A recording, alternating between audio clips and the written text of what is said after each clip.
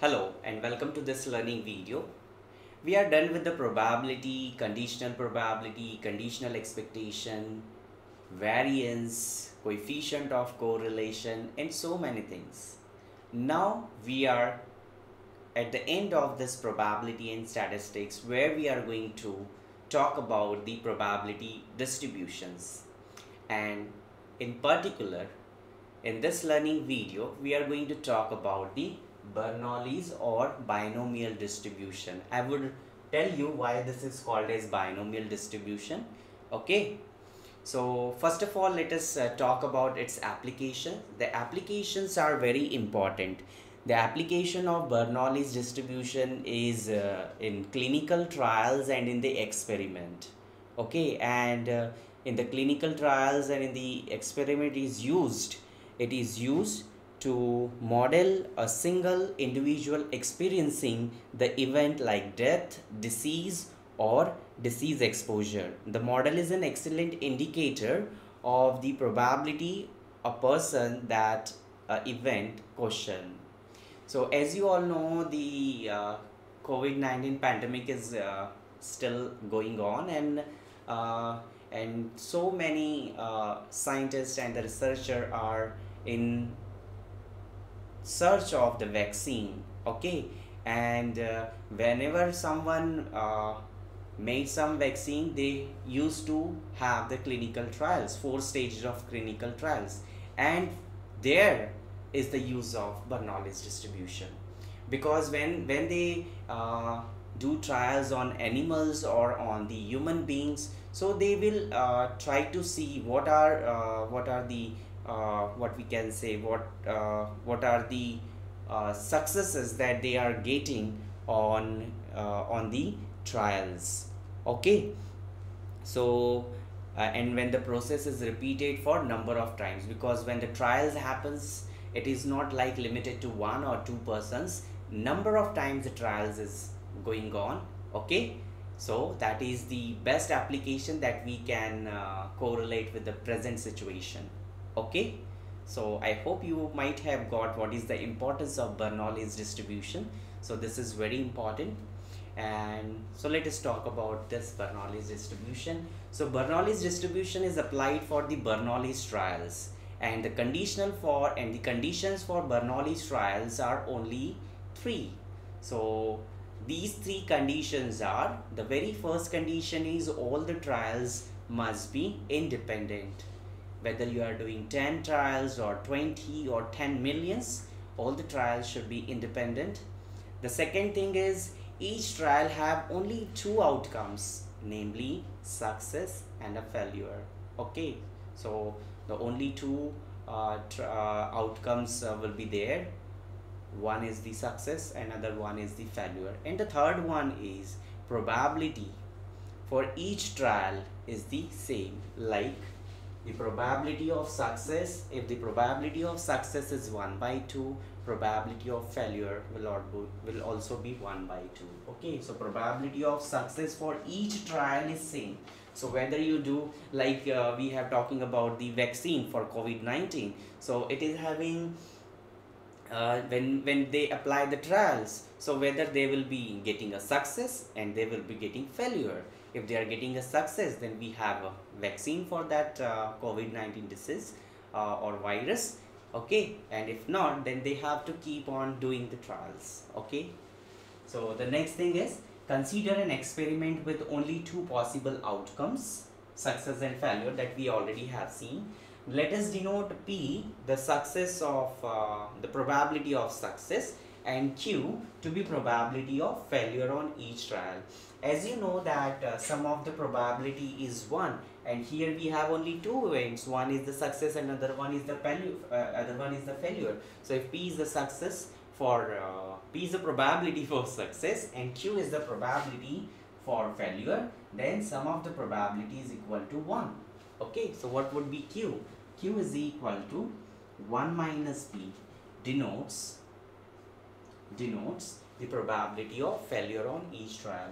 Now suppose that an experiment is independently repeated n times and x denotes the number of success in n trials. Then what values this x will assume? This x will assumes the values like 0, 1, 2, 3 and n.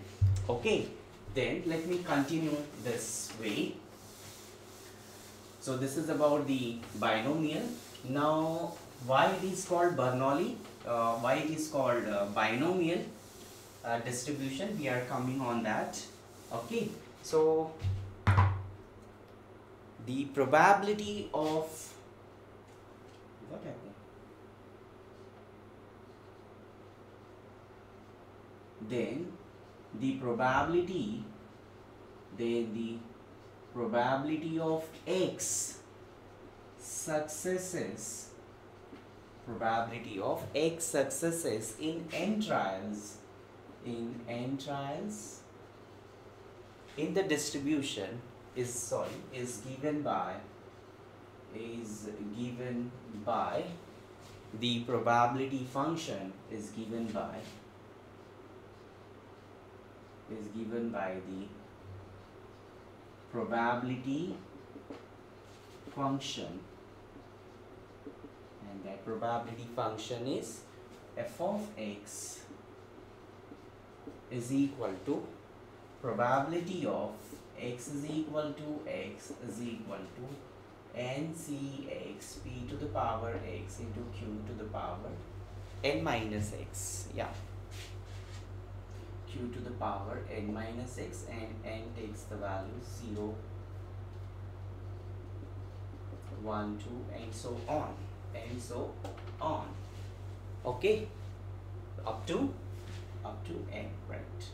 Because we have specified the n number of trials, 0, 1, 2 n. Okay, then this distribution which is given by this, okay, this is binomial distribution. The distribution which we are seeing here is for the random experiment, independently repeated n times, and the x assumes the values. This is given by the probability function, and this probability distribution is a binomial distribution. Why? Because if you substitute the values, like when you go on putting the values, so it will be getting nc0 p to the power x, then x nc0 p to the power 0 p to the power x. When you expand this, you will be getting a binomial expansion. Okay, so let me write this probability distribution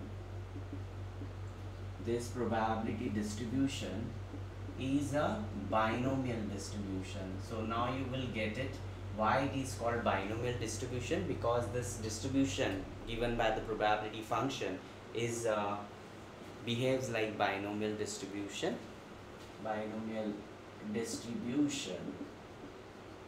Because what? Because it corresponds to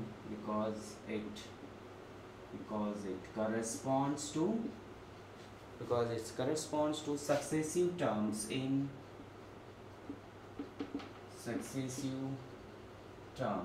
the binomial expansion, in binomial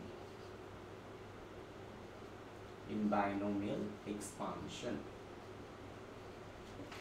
Okay, so it is like p plus q power n is equal to, what is p plus q power n?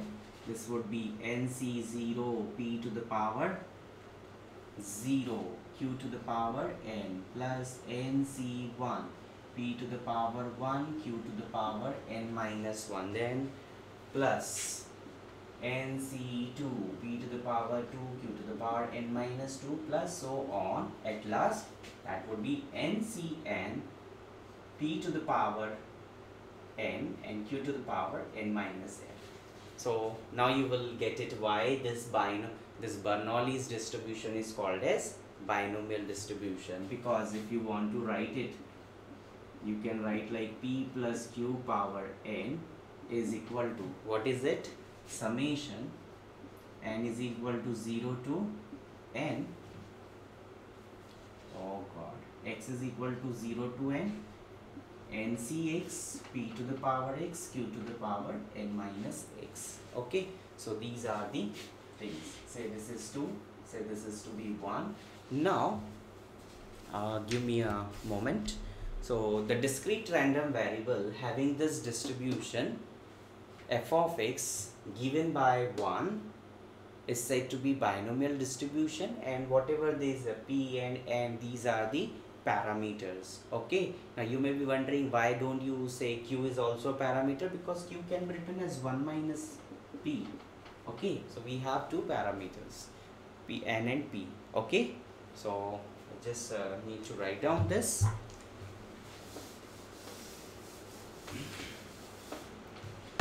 The discrete random variable x having probability distribution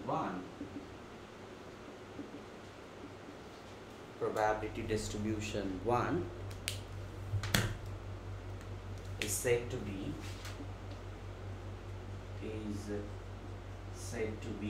binomially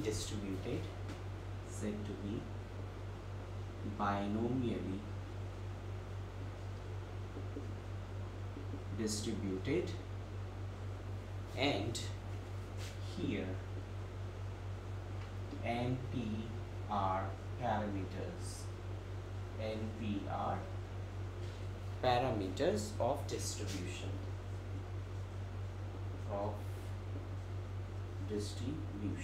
Okay, now let me make one note here.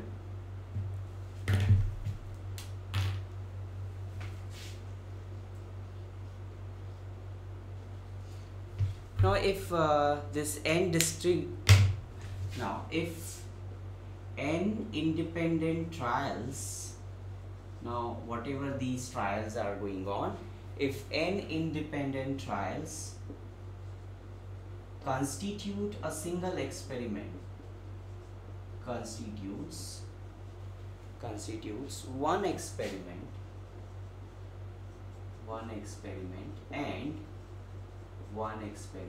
and what, and this experiment to be repeated n number of time, and this experiment to be repeated n times,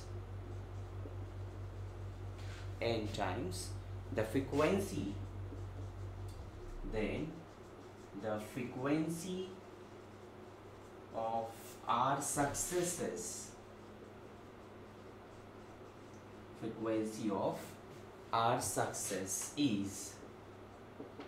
is n into NCR p power x q power n minus x. P power r, sorry, because it is for r, so I can write NCR p to the power r into n minus r. So I hope this Bernoulli's or the binomial distribution is clear to you. If you have any doubt, you can ask me anytime. In just a summary, what you can remember for this binomial, this Bernoulli's distribution is, what is it? Bernoulli's distribution is for applied to Bernoulli's trials, and these trials are all n trials are independent. It has only two outcomes. One is the success, another one is the failure, and the next thing is probability of success in each trial must be same.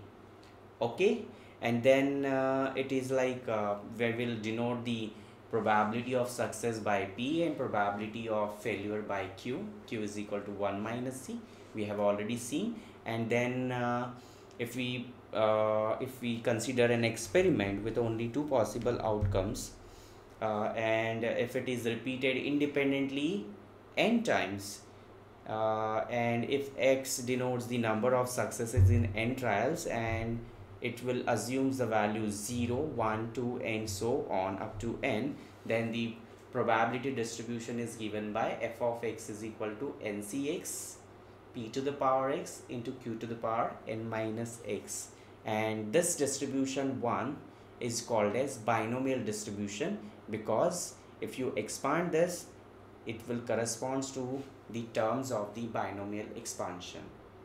Okay, and the second thing is, if x given by this binomial distribution f of x is said to be a binomial distributed, and n and p are some parameters. Okay, and one note you have to remember: if n independent trial constitute one experiment and it is to be repeated n number of times, then the frequency of successor will be n times f of x. Okay, so that is what we have discussed here. It is so much of theoretical part, wonderful application of binomial distribution, and in the very next class we are going to take on the properties of binomial distribution. So thank you for watching this learning video, and enjoy learning mathematics. Thank you.